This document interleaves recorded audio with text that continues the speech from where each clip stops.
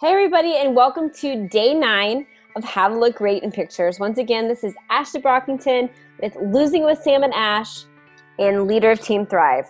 Today, I want to teach you how to edit your pictures from your phone. Now, all the tips that we've gone through so far have been to how to take great pictures in camera. That's what professional photographers will say, get it right in camera. Basically, that means don't depend on an editing software to, be what makes the pictures look good. You shouldn't need lots of filters and fancy things. You need to learn how to make the pictures good in camera. Having said that, once we get them great in camera and we're feeling good about ourselves, why not take them up to another notch? So that's what I'm going to teach you what to do. So first of all, my phone is disorganized, but what I do have organized are my photography apps and my video apps. So you can see these are my photography apps. So let's go through just some basic photo editing. Today I'm going to show you 2 apps.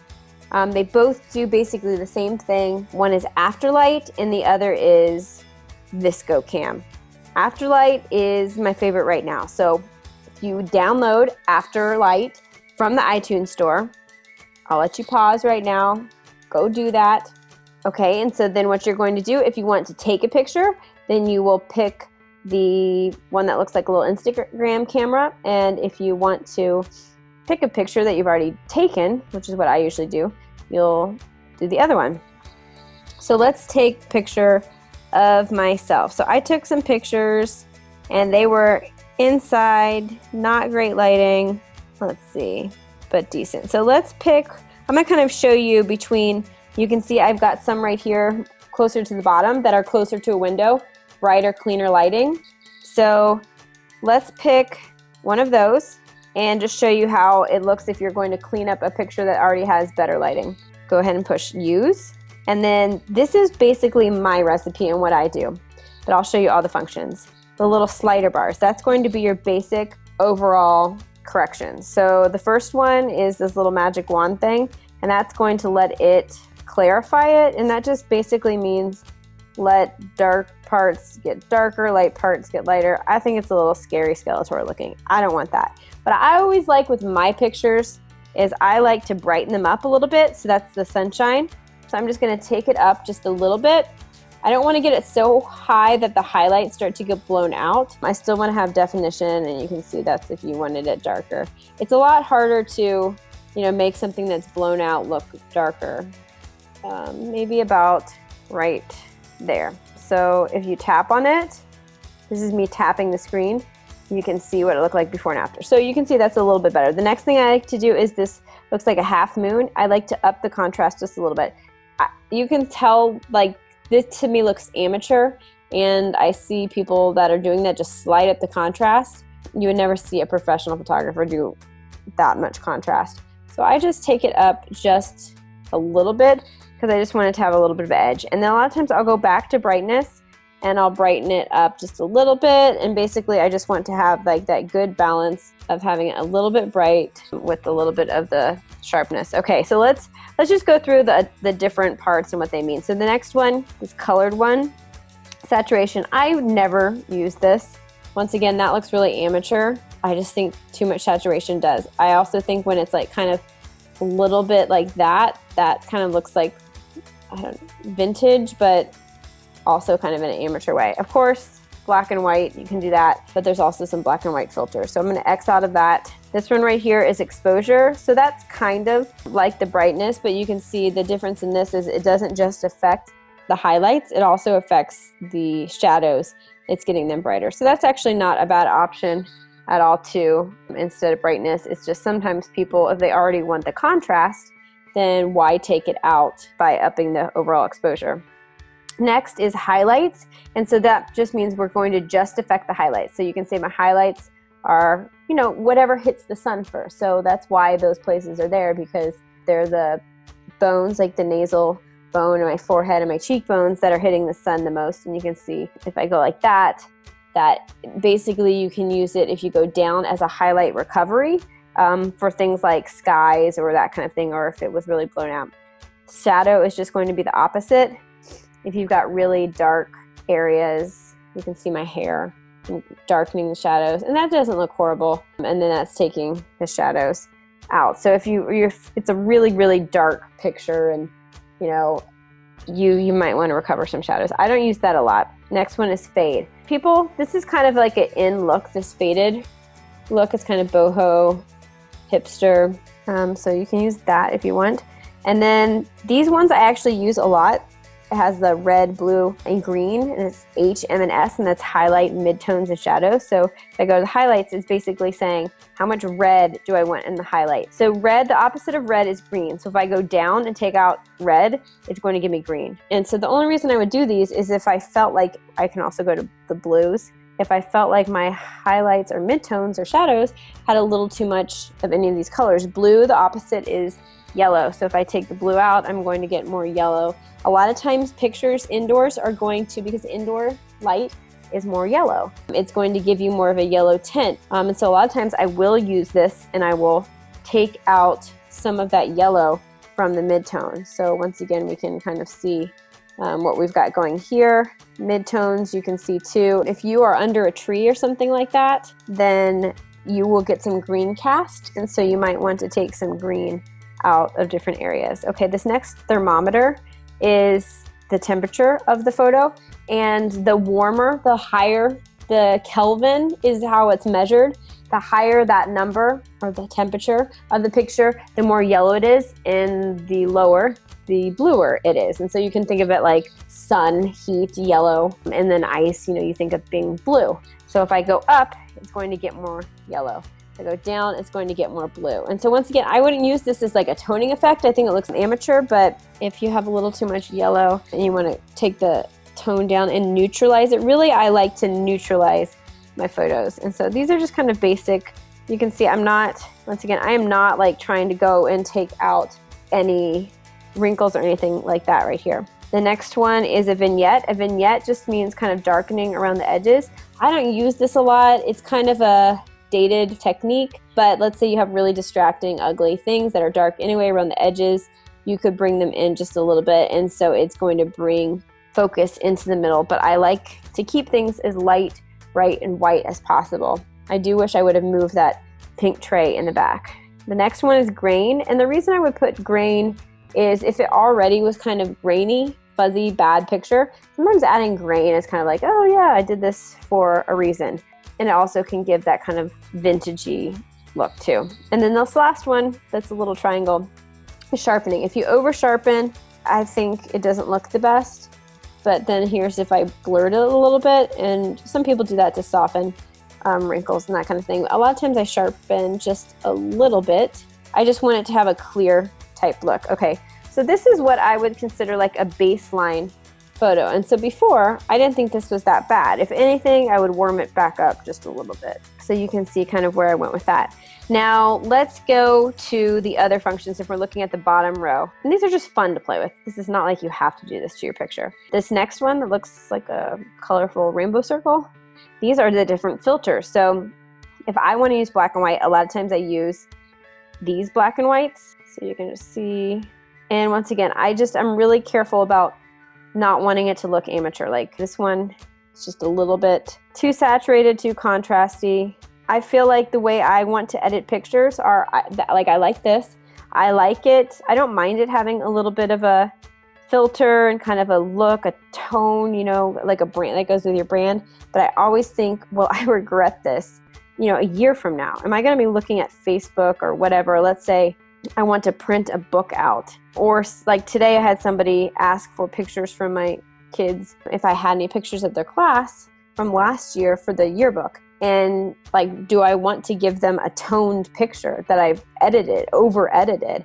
You don't. You want it to, it's okay, like I said, if it's going to enhance it, but you really want to, or it's going to go with the overall branding look, but you want to think about leaving it a little bit, natural most of the time. Maybe not. Who am I to say? This is your thing. I'm showing you how to use the app. Okay, so here's another set of ones. This is one of my favorite ones. And so a cool thing about this too is you can lower this. So I like this one because I like the blue. It kind of keeps blue and the yellow in there, and I can kind of take it down a little bit. So I like that. I'm just gonna keep showing you a couple of these. I don't think that one's bad at all. And actually that's kind of cool too. So there's a ton of these. You could play all day. What I suggest is if you're going to be using these on social media, pick a couple. I like that kind of has the yellow and blue too.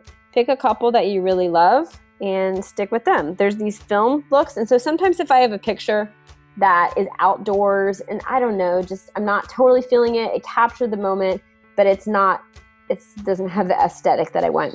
I will do these light leaks, these film things. And so I use the light leaks one, and what you can see it does is it adds almost like, kind of a vintage camera would let in some light when you're using a film camera. And I will never use them full force. Instead, what I do, I like this one a little bit. And you can also flip these around, or you can flip them like that. So I do like this, but I don't want it to look like there's a rainbow coming in my head, unless it's your brand. But if I want it to look natural, I think I could add that in and lower it. You can see how I'm lowering it, and it almost looks like there's just, some glare from the back. So let's look what I've got. Right now, it's not even taking me to the original photo. It's just taking me to before. And you can push yes. Okay, so here's where I've got. So you can see, and I remember this was my well-lit picture. So you can see how I've just taken it a bunch of different notches. Yay! Okay, the next one is the crop function. And this is great for Instagram or for straightening. So let's go to crop. And a lot of times I use Instagram and I want to see what it looks like before.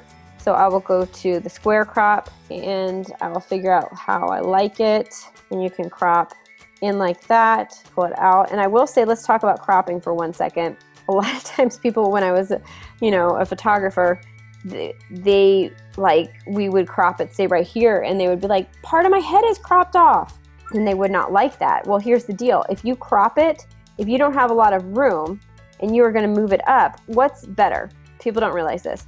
Is it this way, what it looks like is your head is on a plate because it's cutting you off at a joint, and it looks like your head is busting out of the top of the box. So some rules are, you don't want to crop at joints. So you don't want to crop right at the neck. You don't want to crop right at knees, wrists. You don't want to have anybody look like they've lost, limbs or been decapitated. So that's one. The other rule is that you don't, you want to make sure that that the crop isn't right like that, right to where the top of my head is right there. And also you don't want, I took this picture so there wasn't a ton of headroom, but it's better if you're going to crop, it would be better to move this down a little bit so that I have more room on my neck and to crop, right here. Now, if I crop here, it's like, is she bald? Does she not have any hair? So it's more about what information you are giving and, how the mind's going to fill. And I wouldn't crop this far in, but if I was going to do a close crop, I would do it like this. So I would show some hair, enough to let you know there's hair above my hairline. I do have a hairline, and not so much that I'm a head on a platter, because people know that I have their minds fill in the blanks that there is a top to my head. Okay, they know that, whereas your mind doesn't always tell you that there's more hair there. Same thing with this. Anyway, lots of rules with cropping. The other thing is, if you are, let's say I was facing profile to the side, if there was going to be more room on one side, it needs to be the direction that you are going. So if my face was towards the right of the screen and my nose is pointing to the right, I want more space over here on the right, because it's called nose room, and it gives the mind the signal that that is where the person is headed. Whereas if you put it on the opposite side and the nose or the action is facing, to the right, but then there's more room on the left, then it makes the mind think that they're going to run into this imaginary wall. So you don't want that. All right, so that's cropping. And there we can flip the picture around. Let's say I took it upside down. We can mirror it. It's always weird to look mirrored. You're like, wow, my eyes really aren't even. Is that how people see me? Or do people see me like this? I always wonder that. Exactly what view of me are people getting?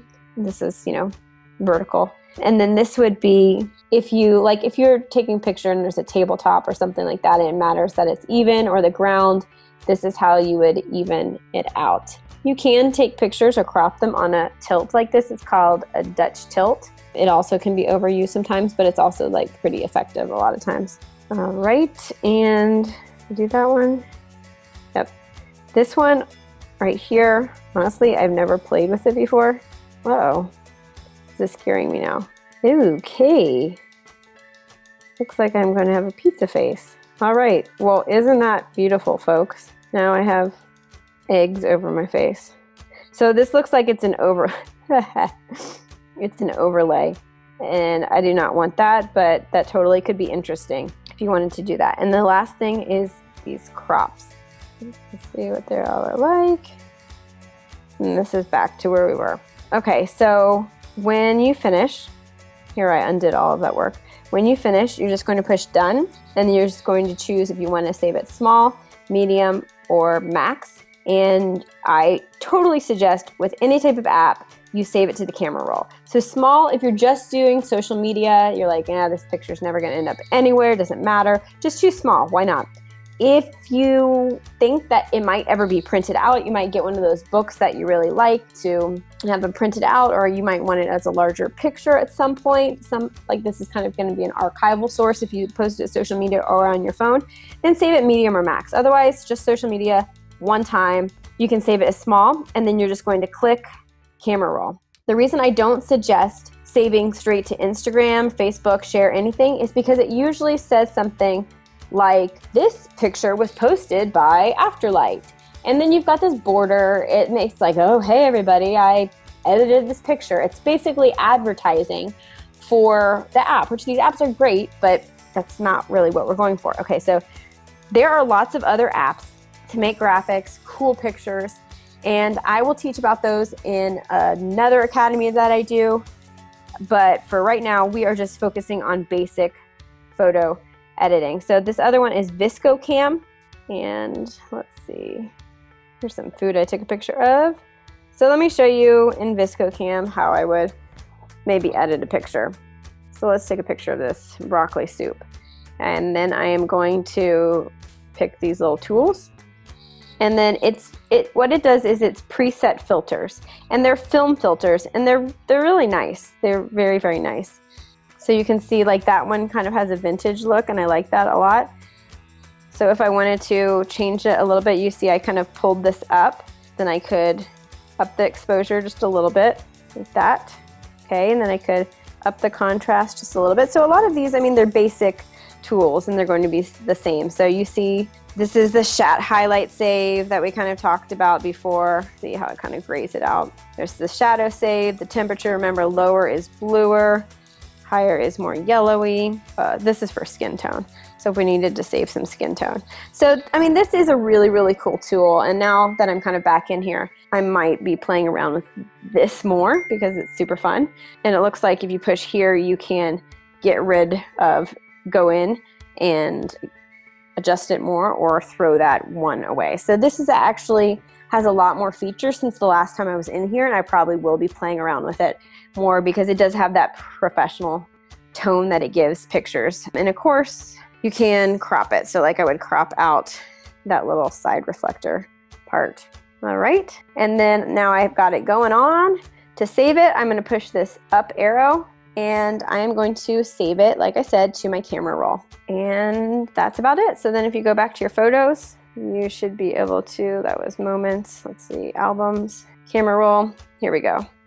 So there we go. So I hope this has helped. I'm really excited for you all to use these tools. Like I said, there are so many apps that you can use to edit your photos. But the goal I think we want is the most natural, clean looking. We want to start with a really professional base. And once you have a professional base, you can make it your own brand, you can add graphics, that kind of thing. But you can't, sorry about the little spin, you can't do the opposite, or you can, but it's not going to be good. Like it's going to be harder if you make these cool graphics and then you get to a point where these photos aren't really good. So it's always better to start with more skill, like simplicity, making it clean.